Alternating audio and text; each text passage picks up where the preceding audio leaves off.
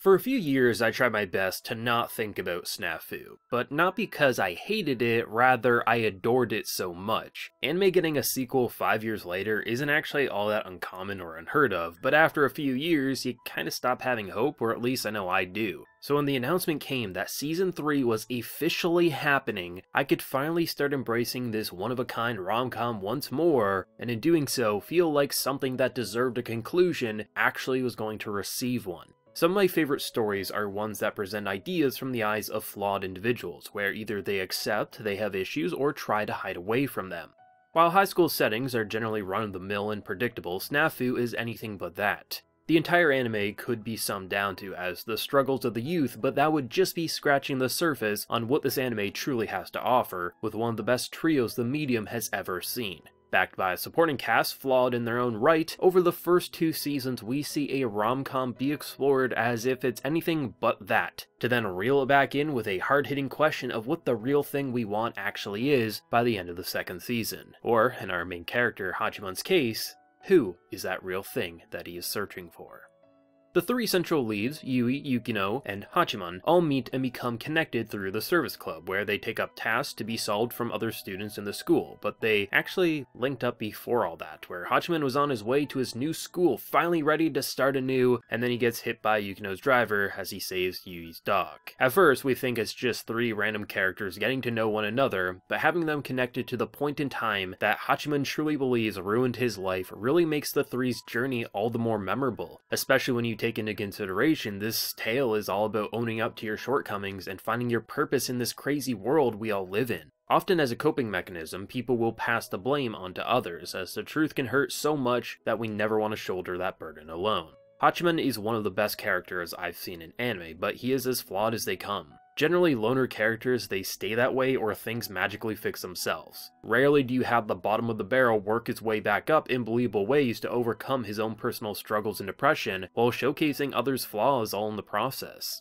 His entire life is a facade, hiding away his loneliness, and every step of the way he finds someone or something to put his shortcomings on. Whether it be a single day ruining his brand new school adventure or society as a whole not conforming to his desires on how the world should operate. By pretending loneliness is the answer, he doesn't have to struggle and can just say these groups enjoying their life aren't seeing the bigger picture as he struggles another day, convincing himself he is the one with the best view on life. One of his most interesting characteristics is how he plays the enemy while simultaneously helping those in need. For Hachiman, it's easier to be trash in other people's eyes that allows for the easiest solution to occur. There comes a moment where one of the students, Toby, wants to confess his love, but the girl in question, Hina, has no desire to date anyone at the moment, no matter who they are. Now both of them, they want help from their service club, but helping one will obviously hurt the other. This confession sets the motion of their little friendship group falling apart as they all want it to stay the same, and once she turns him down, things will become awkward. The service club struggles to find a solution to please everyone, but Hachiman knows the answer is something that only he can do. I will confess to her and she will turn me down, saying she will date no one at this time. Despite Hina knowing who was there to actually confess all along, they can basically go on as they always were. Hachiman once again sacrificing his own well-being for those he really has no love for. A majority of this group will mock him for trying to confess, while others will thank his sacrifices quietly. It's a very simple moment, but it ends up being the turning point for this club, as both Yui and Yukino become furious or just sad, seeing how his answer in life is for him to never be happy and for others to be able to continue on. Now from his point of eyes, there's really no issues, and this is how he's always had to live. But once you become connected with someone, your actions can hurt them. And if you value your relationships, you're going to look out for the people that you care for, rather than just going for the easy solution in life. Yukino is considered an ice queen by Hachiman, since due to her privileged lifestyle and upbringing, she kind of views herself as someone who needs to help those less fortunate than herself, that despite being free to live her own life, never really did until this club really took off, which let her make decisions that went against her family and usual mindset. Out of the 3, Hachiman and her probably have the most in common, as the 2 of them kinda say how they feel without really holding back, more so than is socially acceptable. But watching her struggle to express how she feels and why Hachiman's way of doing things pisses her off is one of my favorite points in the 2nd season. She obviously cares for him and this club in general, but similar to Hachiman, she feels like she needs to do everything alone, as she is the smartest and most capable, so logically it's her responsibility. She is oblivious to her own shortcomings, of her only focusing on one thing at a time, which makes her plans of doing it all herself destined to fail and ruin the club that she cherishes. If there needs to be a new student council president, she will do it, and she'll still make this club work as she convinces herself that she has a solution where no one will get hurt. She is stubborn and foolish, as many of the characters truly are.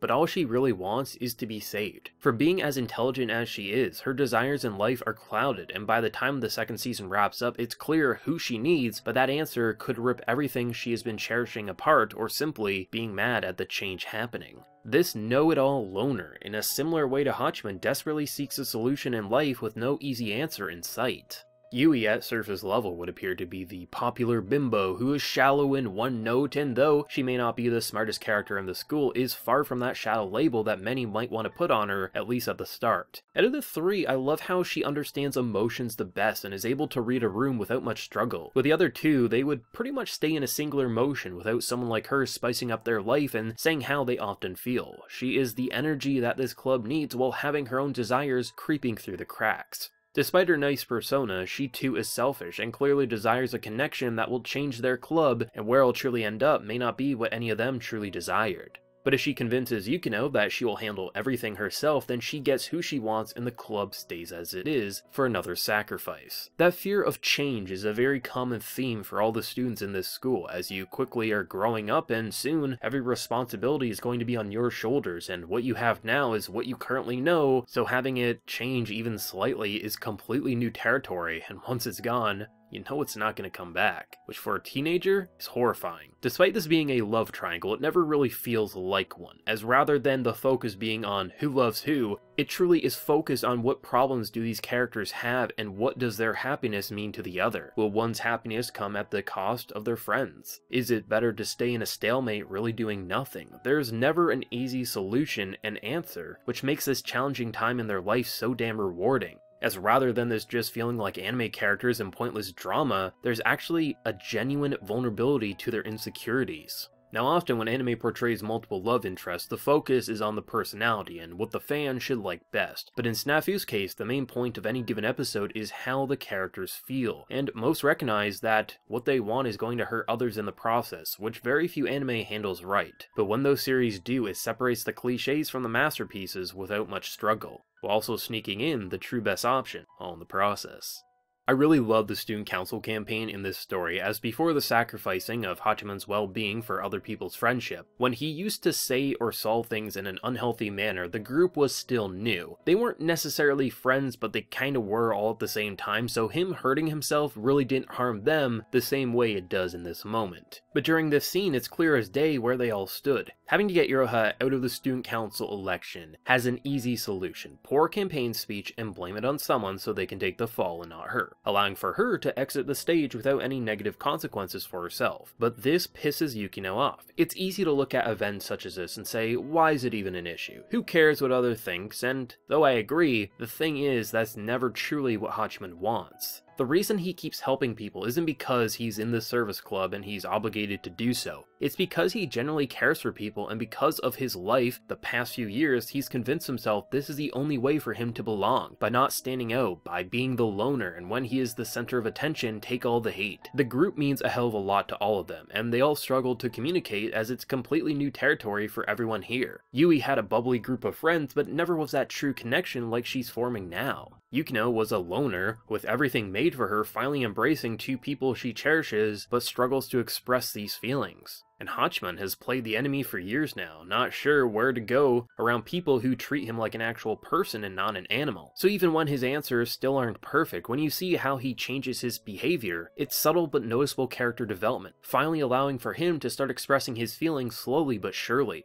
One of the best aspects that the group's dynamic has going for it is how they flirt and tease one another. Yukino can say some pretty harsh words, where she compares Hachiman to things that really live up to the Ice Queen persona, but her voice is never hostile. It's friends goofing around, where with his former crush Orimoto, she brings him down at every moment possible, not as a friend just being friends, but as someone trying to actually bring him down for her own happiness. which is why Hayato shuts her down by showcasing how great he is and how his true friends are better than she will ever be. Despite this being done to repay his sacrifice from earlier, it highlights the difference of his past and present remarkably well, and hits home why his previous way of life needs to change because he is connected to these people and he can't continue to fall on the sword, and he needs to care about himself. A big struggle for anyone trying to survive their youth is wanting to find our own path in life and feeling like someone or something has decided it for us. Often it's an overreaction, but there can be some merit with concerns of overprotective parents or just an unfair environment pushing us down every time we get back up. The reason Yukino, Yui, and Hachiman are such an intriguing trio to follow is never because of the building romance of will they, won't they, but because all three have something the other doesn't, and even if they end up hurting each other in the end, they truly will help each other find what it is they're looking for in life without having masks holding them back. By the end of the second season, they don't reach this point, but you can notice the motions being set to get there, where Yui tries to shoulder everything to gain her everything. But before Yukino gives in, as being confused and unsure herself, Hachiman shuts it down because someone like Yukino would never let another decide her life for her. It all relates to who loves who the most, but similar to the moment where Hayato's group stops Tobi from confessing, becomes a very relatable and parallel moment. Once they fully admit their feelings, there's never going to be any going back, even if they all know how each other feels.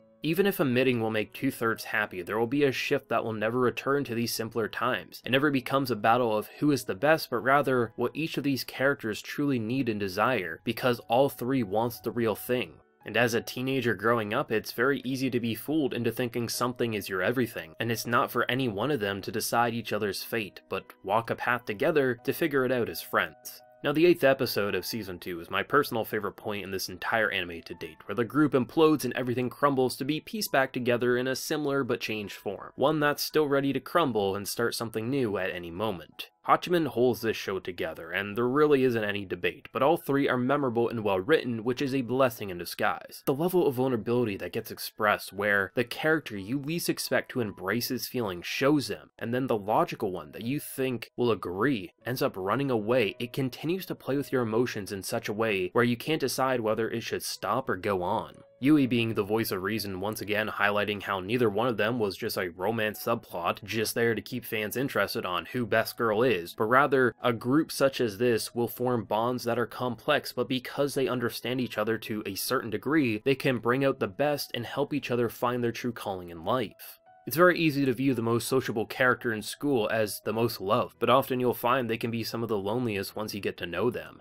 You can view someone that you don't know anything about past the basics, thinking they have everything made, which then causes jealousy to take hold, ignoring how you have something they can never dream of. A life with no expectations put on you and freedom to be who you want to be. With those pushing back from society are actually the ones who really want what they are mocking all along. It's brilliant. You can even look at the relationship Hachiman has with his sister, which really says it all about how much cliché is in this anime.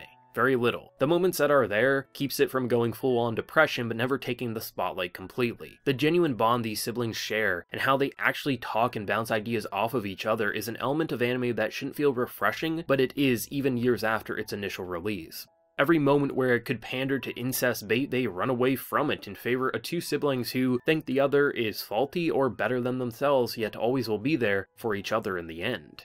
When I initially started watching SNAFU, I expected Hachiman's loner persona to be fairly one-note and not evolve to accept he was being trapped in a toxic hell. But the fact that all the characters embrace their insecurities at some point unless they were incredibly minor to the plot is what drives any episode forward. Even if the setting is a nearly empty club room, this anime has more life than most series out there. I've seen countless anime fans claim that Hachiman is them, the no gives a shit attitude, but the entire point of his arc is to explore how he's been trapped in a web of isolation, that because he didn't know any better and was scared to change, he just blamed anyone other than himself. The entire journey of this tale is to watch him and his friends escape their demons and find that real thing that will make this evolving world make sense and have true purpose in their eyes. Where struggling to survive is just the hands we get dealt, but we need those connections to keep us going, so they can bring out the best in us and we can do the same for them. It's not about liking everyone, but it is about working together and not putting yourself and others down just to survive. Where the shallowness of best girls doesn't matter, but just the personalities that everyone has, where any character has a chance to become a person.